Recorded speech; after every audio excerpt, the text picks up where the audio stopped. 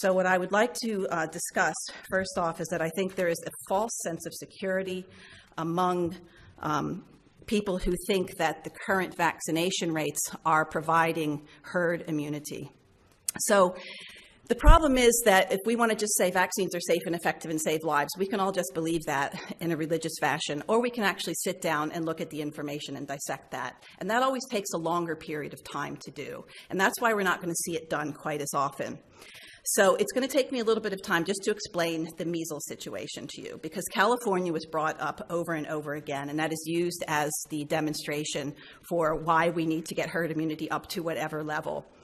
95% is was touted last week, but I can tell you that there's an article by Majumder who now says that we need 99% vaccination rates in order to achieve herd immunity. But I will tell you that even if we had 100% vaccination rates among every person in this room, every child in the state, that there would still be measles outbreaks if measles was brought in from another country or from someplace else. And that is because the vaccine has failed in its mission to eradicate the disease, let alone to eliminate the disease. So what we saw in California was very interesting. So we have to just go back a bit, because before this vaccine was brought onto the market, what we saw was the majority of children that were infected were between the ages of 3 and 15 years of age. Those children went on to have lifetime immunity while the virus was circulating in the community and basically giving boosters to everyone around. The most vulnerable people were those babies that were below 2 years of age.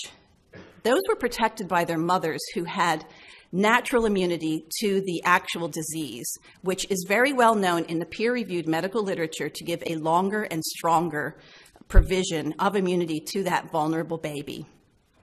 So what we had after vaccination was that those babies are no longer protected. So now, as a result of vaccination, what we have are mothers who are vaccinated, and again, peer-reviewed medical literature, I'm happy to provide this for you, shows that those mothers at best are providing very limited immunity, perhaps 3 months, even while they're breastfeeding. And this comes from the placenta, during gestation. So these babies are now not protected directly because of vaccination. The older adults who were protected for a lifetime in the face of circulating viruses, again, they're not protected. And that was actually borne out in the California outbreak, where we saw that 11% of those cases were less than 1 year old in California, and that 56% were greater than 20 years old. So I guarantee you that most people in this room, if you were to measure their immunity level, their titers, you would find that they're inadequate. And in fact, we know from LeBaron's article, which I'm happy to provide, peer-reviewed article, showing that after 20 years, 33% of us do not have protective antibodies to measles.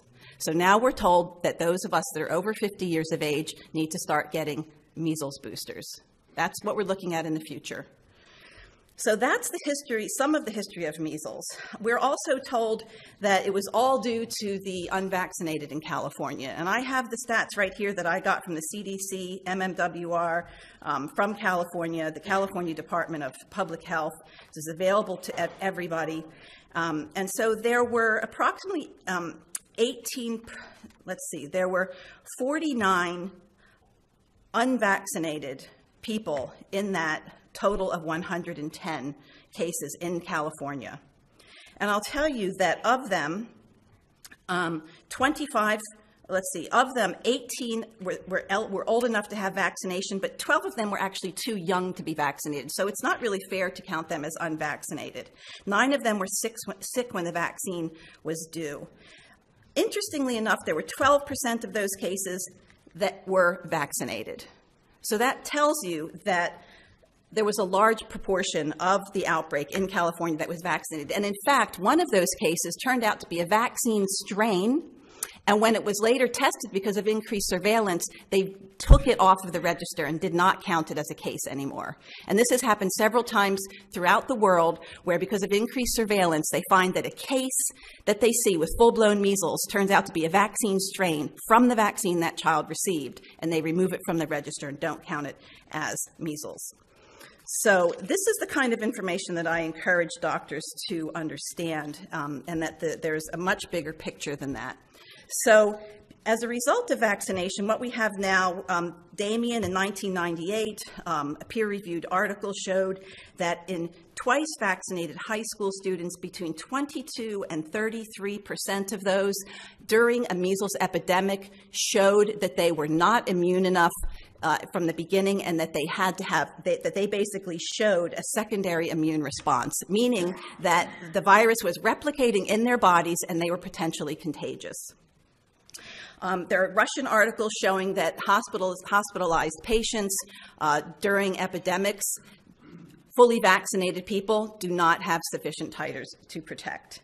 So despite this high vaccination rate that we have today, we are not going to have herd immunity, and we will continue to have outbreaks. And because of this, there are scientists, Dr. Gregory Poland from the Mayo Clinic has written extensively on this problem, saying that we need a new vaccine, that this vaccine is failing, that we have problems with primary failure, meaning between 2 and 8% of twice vaccinated people never respond to the vaccine. We have secondary failure from the vaccine, which I talked to you about. Basically, the immunity degrades over time, and I'm susceptible according to this at this point. So we have a problem. We also have vaccine escape mutants, which nobody wants to talk about, but is in the medical literature. It's happening in China. There are mutant strains that are happening there.